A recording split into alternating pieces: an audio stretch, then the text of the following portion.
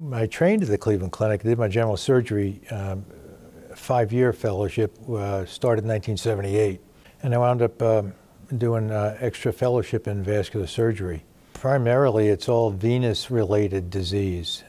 When we trained, everything we did was open, arterial.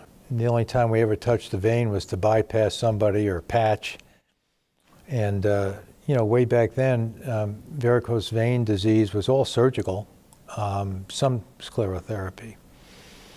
And then as new technologies evolved, they were able to close certain veins with lasers and radio frequency and things like that. It's developed into a full-time opportunity to treat these vein people, and they come from all over.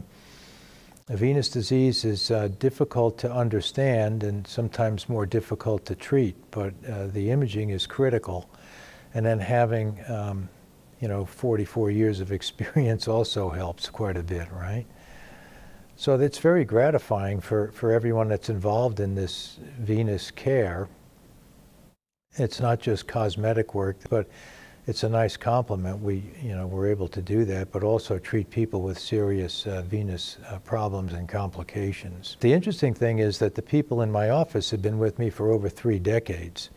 So it's a very stable environment, very stable organization, and that's very comforting for people. So, and we're always there. I mean, I'm there, you know, all week long. I'm either at the office or here at Hillcrest operating, so I'm never far away. And the patients feel it when they come in. They know they're in a safe place. They know it's comfortable, and they can call us anytime.